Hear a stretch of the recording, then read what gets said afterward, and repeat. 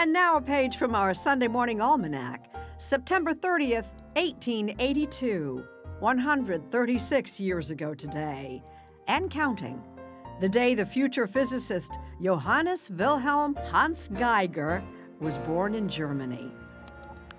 Geiger developed a method for detecting and measuring radioactivity, an invention that eventually led to the device known as the Geiger Counter. A mainstay of science ever since, the Geiger Counter became a pop culture mainstay as well. What in the world is that? It's a Geiger counter.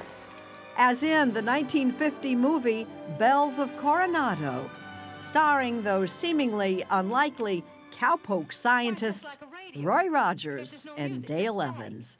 When you get close to it with this tube, it registers right here. Say, it sure is popping now. Listen. What?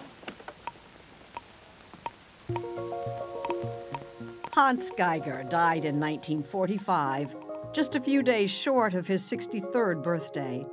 But the invention that bears his name lives on.